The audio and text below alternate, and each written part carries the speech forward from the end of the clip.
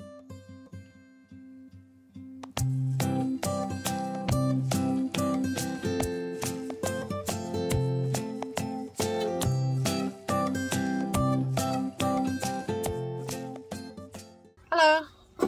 I'm in the Polytunnel and I thought I'd give you an update on what's happening. It's currently, it's the last day of February when I'm recording this. It's 5 o'clock in the evening and it's currently 27 degrees, so it feels gorgeous. A friend of mine posted some pictures of her Polytunnel the other day with a lovely armchair, and I thought, now there's an idea. But for now I just have to make do with pottering around and working in here. It might be 27 degrees standing here, but I've been testing my soil today. I bought a soil thermometer and currently the soil in the Polytunnel is still only 11 degrees. So it's still very chilly. At night times we're getting frost still. I think next weekend there's due to be a dip in temperature. So I'm still being very cautious about what I grow from seed. Anything I'm growing now is with a view to either planting in here, or it's going to be hardy enough that it doesn't mind being outside in cooler temperatures.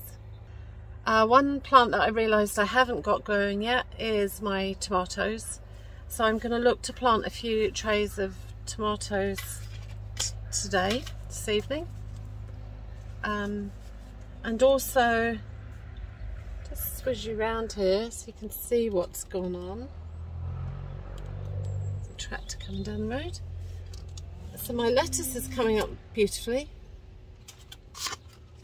The spinach is coming up well. My beetroot chard starting to appear. No movement on the leaf beet yet. The peas are coming up, and half my tray of onions are up, but the other half didn't come up at all. Now, I did make a bit of a rookie error since I put up the video of starting my seed planting, and that was that I didn't check my kit. So, own up, warts and all, videocast. My heated bench wasn't actually heated for the first week, and that was at the time when it was very cold. Now I had put some fleece over the plants, but I certainly wasn't reaching the 18, 20 degrees, 22 degrees that I thought I was reaching.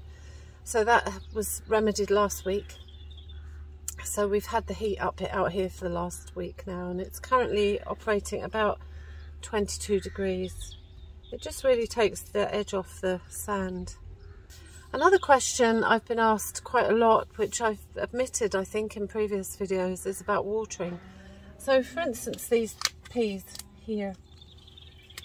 One thing I always suggest to people when you're starting out is when you begin growing, put the compost into the nodules, and how does it feel? What weight is it before you water it? Then water, and then how does it feel then? And you'll notice quite a difference in the weight. Something else you can do is just pop your finger down there. How does that feel? Does it feel damp and cool to touch? You don't want to put so much water in that you flood the roots. One of the biggest killers of plants is overwatering. But you want just enough that you just keep them topped up. And really that comes with practice.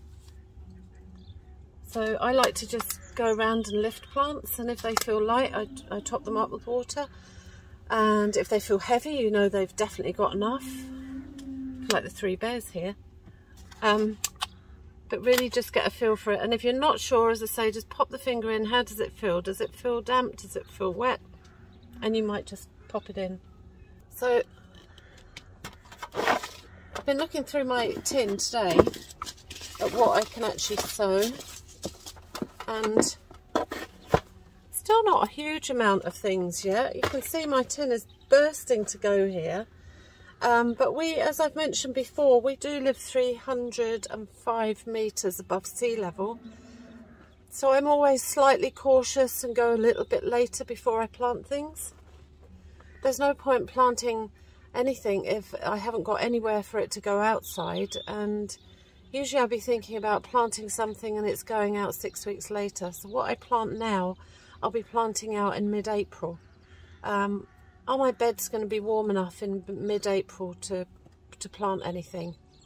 Certainly won't be warm enough for any of the more tender plants like the courgettes or beans, French beans, but some of the hardier plants will be going out. The chard and the beetroot, the onions will be out before then, hopefully. So there's really some considerations on how soon you get growing things. Likewise with my tomatoes, I started the peppers off and they're inside. I'll pop another video up soon and show you how they're doing.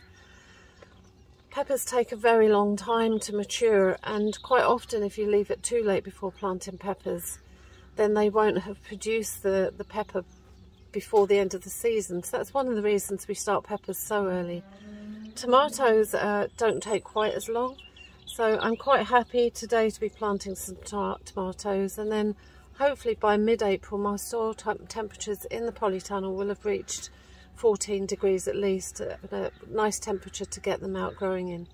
The other plants I'm going to be, or seeds I'm going to be sowing are going to be, or very soon actually, are going to be my annual flowers that I like to grow alongside veg for companion planting. So I've got some tagetes, marigolds, and I also have some cosmos. I think I inherited from last year. I own up, I'm not quite as fussy about organic seeds when it comes to flowers, though I probably should be. But anyway, I have cosmos, I have calendula here, I have agastache, which I'd forgotten I had bought, so I'm delighted to find these because bees absolutely love agastache. And again, these you sow from January to March, so they'll be going in very soon. I have echinacea, again great for pollinators, asters and larkspurs. So they're all, I think I also have an evening primrose. I've got nasturtiums are germinating in the soil now. They're the first things to come up actually from the soil disturbance. So I'm going to have a nice lot of colourful flowers around the veg garden as well. In regards to the water, I have mentioned it before, but I usually fill up a couple of watering cans and leave them in the polytunnel so that they are nice and warm. And then I top up this one here, which again I leave on my heated bench. And then as I'm going along, I've got warmer water to water everything. Some studies were done on tomatoes that when people were watering with cold water, it set them back almost as much as 2 weeks. So I always try and use water that has acclimatized to the heat and the temperature, and so the little seedlings don't get that big shock of cold water on them. Just like we don't like it really, seedlings aren't that keen either. I hope that's helped answer a few questions. Stay tuned and I'll be popping up a video soon about carrots and also about my tomato sowing. Thanks for watching.